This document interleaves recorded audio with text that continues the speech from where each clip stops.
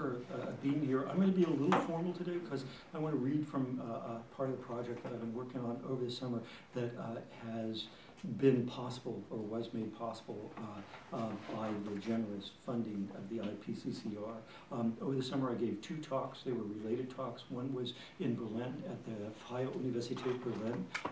This talk is the talk that I gave there, a more refined version of it. And you all speak English, and my audience there was an German-speaking audience that understood English but doesn't know a whole lot about free speech in the way that we understand free speech. So it was a little, there was a little bit of a disconnect. And then the second part of my summer was in Belgrade in Serbia at the IFTR conference, where I gave a talk on the 2 case studies related to this. So what I want to talk about today with respect to this notion of guerrilla equivocation is the notion of the ambiguity associated with theater as a form of artistic practice and the anxiety that it has caused people in the legal community when they're trying to define the limits of free speech. And so let me give you the talk so that you have some sense of how it goes. This is the first part of the talk is called Fanning False Flames. And I want to go back to 2006. What's the title again? What's that? What was the title again? Well, the title of the piece is actually Staging Sedition or Guerrilla Equivocation. This particular section of the longer chapter is called Fanning False Flames, right? And I want to talk a little bit about a British critic by the name of Christopher Hitchens.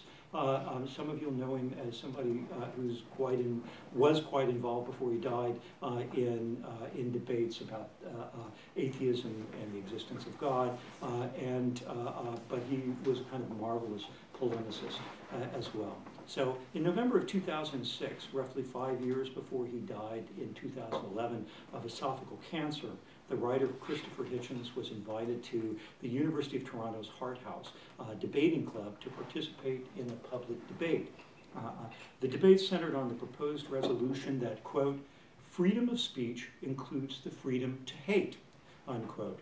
A fierce advocate of the notion that the only proper answer to hate speech, or any other speech for that matter, is not restriction or censorship, but more speech, Hitchens enthusiastically embraced the evening's resolution, and in his defense of it, he reaffirmed the widely accepted notion that as a matter of principle, the concept of free speech requires, and indeed has as its fundamental prerequisite, a tolerance of ideas that we find repugnant or heinous.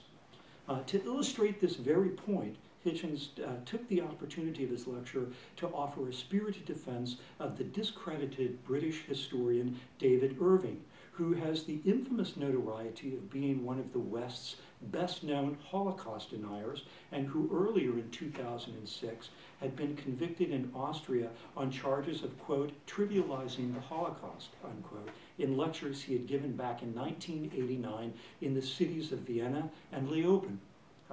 Rather than actually casting his lot with the substance of Irving's deeply flawed and arguably anti-Semitic scholarship, Hitchens was really only using Irving's case to echo notions of free speech that are traceable at least as far back as the Enlightenment, and that are often associated with the likes of Voltaire, who is reported once to have said, quote, I despise what you say, but will defend to the death your right to say it, unquote. Noble that this pronouncement may be, the problem is that Voltaire never actually said this. And consequently, there's no small irony in this often cited misattribution, which seems to magically surface in places where one would least expect to find it, like in the opening of Nigel Warburton's 2009 primer, Free Speech, a Very Short Introduction. Indeed, the frequent citation of this misattribution to Voltaire means that one of the more popular defenses of the concept of free speech is apparently built upon the implicit assumption that we can defend free speech best by putting words in other people's mouths, and thus by attributing speech to them, the formulation and production of which was not of their own free making.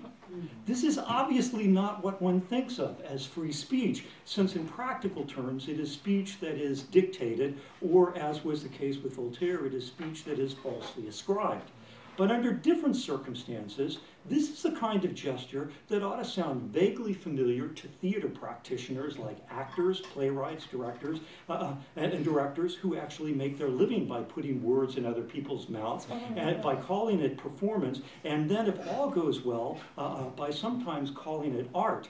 The kind of art that, when worth the effort, all too often needs to be protected by the constitutional provisions like the First Amendment, which specifically states that, quote, Congress shall make no law abridging the freedom of speech, unquote.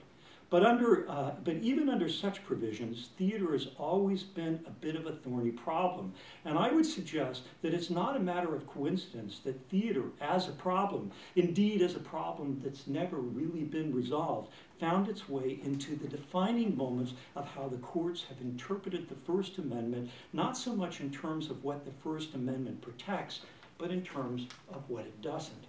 Nor was it a matter of coincidence that I would suggest furthermore that those defining moments came as the highest courts were considering the limits of free speech specifically with respect to forms of political activism that the lower courts had ruled seditious. In no uncertain terms, then, the court's deliberations on the limits of free speech placed theater, and the problem of theater as such, at the site of juridical processes that sought to regulate, indeed to censor, political activism judged to be a clear and immediate existential threat to the state.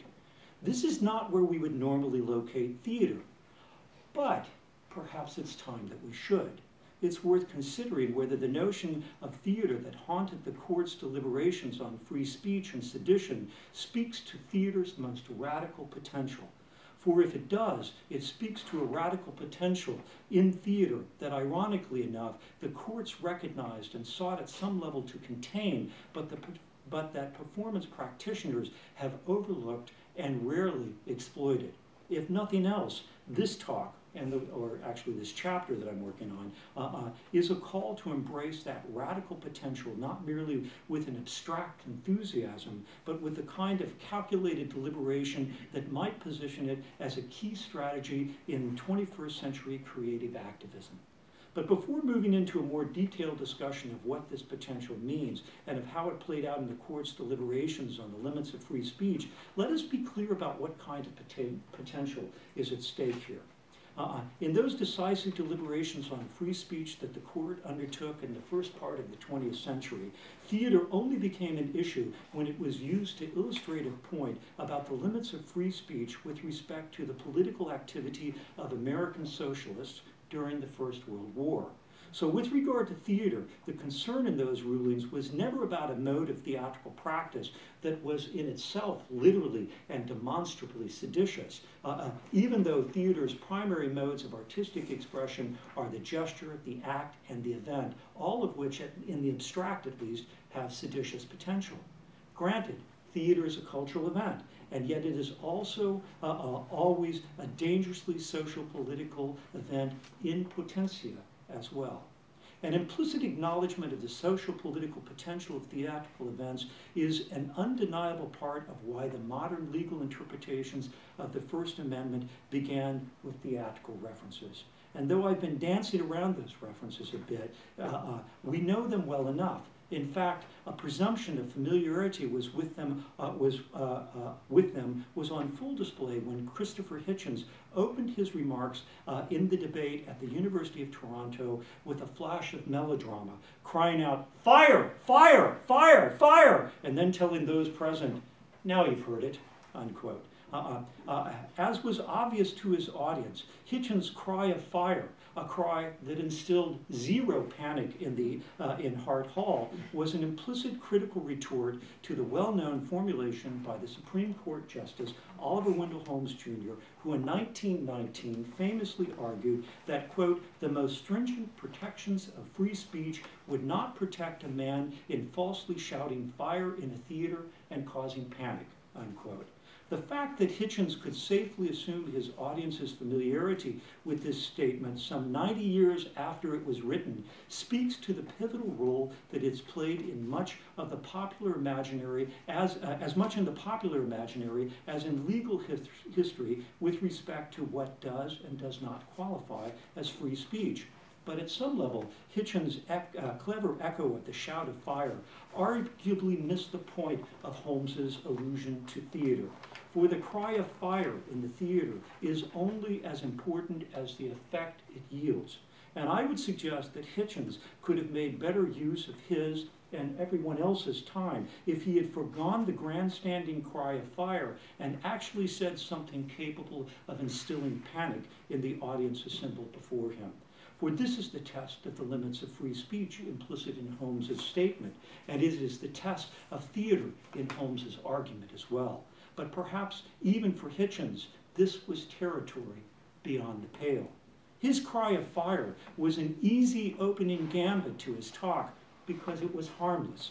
But what the Times demanded then, in the midst of, this is 2006, in the midst of a war predicated upon false claims regarding weapons of mass destruction in Iraq, was something more than the vacuous cry of fire. Then, and even now, what the Times demand is a rigorous inquiry into the kind of proclamation that still has the potential to generate panic in the theater today. And more important still, they also demand an equally rigorous deliberation concerning the kind of panic that's actually worth the effort. There's no need for the cultivation of panic for panic's sake, any more than there's the need of shock for shock's sake.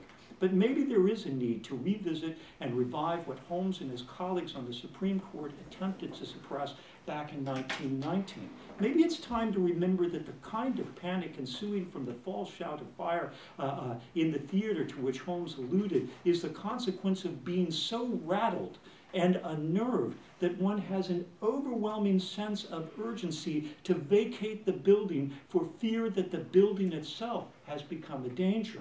Only the issue here is not about a practice of theater that causes one to abandon the architectural structures or even the established conventions of theater as such. It's about a kind of political activism inflammatory enough to cultivate a similar panic vis-a-vis the public's faith in the established institutions of the governing political order. The kind of panic accompanying the realization that the political institutions in which one has placed one's trust are the burning timber of something treacherous. The issue in Holmes's statement concerns an activism, in short, that is compelling enough to make plausible the urgent need to exit the established political order so as to seek alternatives. This is the incendiary nature of sedition. It is what Holmes's famous example of someone, quote, falsely shouting fire in the theater and causing panic, unquote, was intended to illuminate by way of analogy.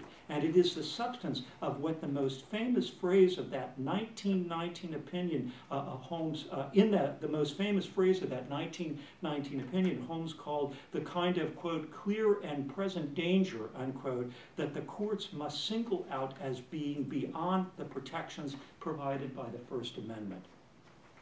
The analogy likening the presence of a clear and present danger in the state to a false shout of fire in the theater was the cornerstone in the logic of the opinion that Holmes penned for the unanimous Supreme Court decision in the case of Schenck versus the United States, 1919. That case was the very first to reach the Supreme Court concerning the limitations of the constitutional guarantees regarding free speech, and it examined whether the First Amendment rights of Charles T. Schenck had been violated when, after making plans to distribute a leaflet that challenged the constitutionality of conscription, i.e. the draft, and that questioned the reasons for American involvement in the First World War, he was arrested and convicted on charges of, quote, obstructing the draft in violation of the Espionage Act of 1917, which was the Sedition Act. All of which fell under the broader categories of seditious activities and all of which Holmes likened to a panic-inciting moment in the theater. The general consensus among legal scholars almost immediately following the court's decision against Schenck and his appeal of that conviction was not only that the court had seriously misread the Constitution in its decision against him, but also that Holmes's analogy did not fit the case under consideration, which simply put was not about theatrics or false cries of fire, but about a group of socialists questioning the constitutionality of the draft and the justification for U.S. involvement in the First World War. One can obviously debate whether the court misread the Constitution in the decision it rendered in Schenck versus the United States. One can also question the curious mismatch in the analogy that Holmes constructed with his reference to the theater and that he used to justify the court's rejection of Schenck's claim to First Amendment protections. But what's never really been examined are the underlying assumptions about theater itself that were a part of the opinion that Holmes wrote in the case of Schenck. For at the most basic level, that opinion arguably was as much a judgment against theater as it was against Charles Schenck. Indeed, Holmes's constructed analogy betrayed, if not a poor understanding of theater, then at the very least a deep anxiety about it with respect to what the First Amendment would and would not protect. That anxiety ought to be readily apparent to anyone taking time to consider, for example, that of all places, it is in the theater that one would most expect to find someone falsely shouting fire. For this is what theater does. False cries are the very substance of its arts, and they are theater's urgent reminder that its importance lies in the fact that it seldom says what it actually means, and in the fact that its profoundest moments are consistently the product of being at ease with its own false cries, because its false shouts of fire and its false cries more generally